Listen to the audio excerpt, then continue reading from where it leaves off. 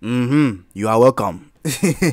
Yo, what's up, homies? Yeah, it's me, Sam Prince, legendary SP, blah blah blah Prince. Yeah. So it's summertime, and yeah, you gotta bring out the dancehall vibe. So I got a dancehall tutorial here. How I made a dancehall type Afrobeat beat, and yeah, I'm gonna play the beat, and then I'll just explain the process.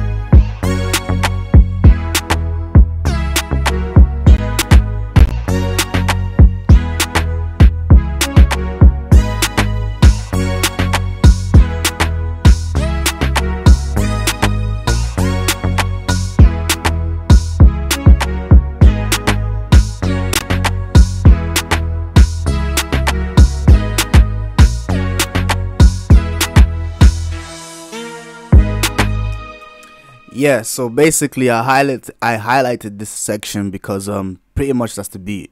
I just pasted it over and over again, and then you know what? That's the money. Now I'm joking, but yeah, this beat's very simple because when it comes to the like a dancehall beat that I think that works well is the simpler it is, you give the artist a chance to really do something with the beat, but you gotta make sure that the vibe is right. So this is the way I do it.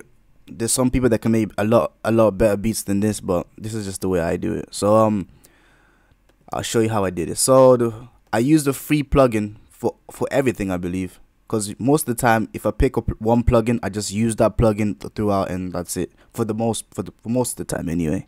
So the first thing that I did was this, even though this is the second thing, but this is the first thing I actually did. I had this sound.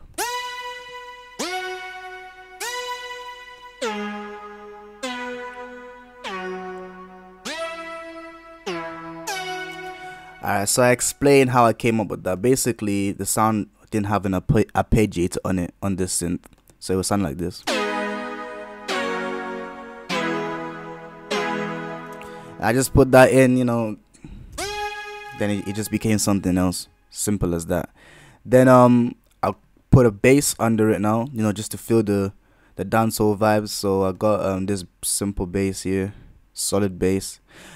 This plugin is for free, by the way, so I'm gonna put the link in the description.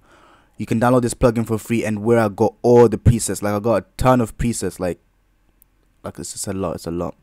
And so yeah, let me play the bass. So the bass just goes like this.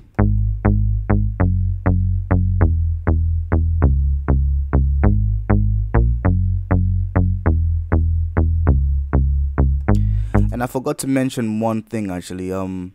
I always, most of the time anyway, I always like click this thing here, and then it sort of transposes it, because I'm not really good at playing the keyboard, but that helps with me like having to, it sounds better to me anyway, so that's what I do. So I just play all the white keys, and you can never really play a wrong key. Yeah. And after that I added this string pad sound here. So it's just the chords, same chords again.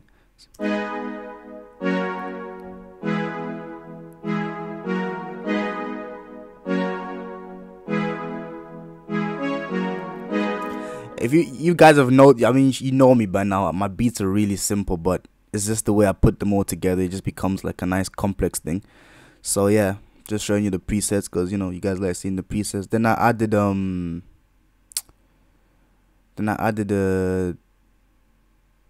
so we go back here. Then I got this thing here, which is like an atmospheric sound arpeggiator kind of thing.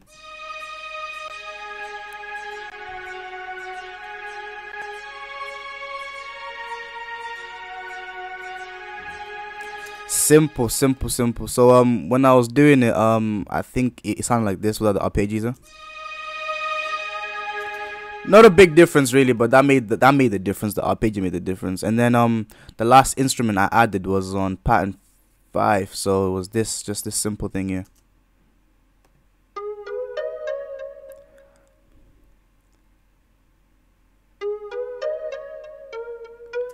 But when I finished the beat off, I ended up just doing.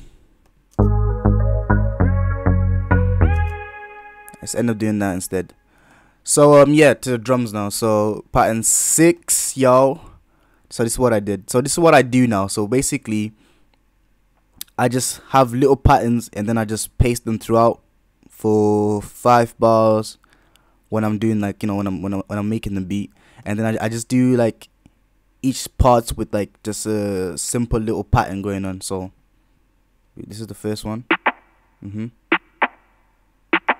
So basically what will be happening is all this stuff will be playing and the pattern will be pasted here while I'm doing it, and it's a lot easier that way. So that's a nice tip for you guys if you're making Afro beats and whatever. It's a good way. So then after that,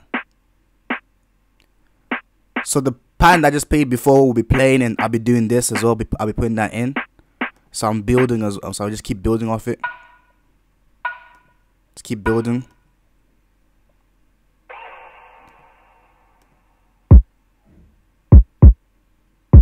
Simple.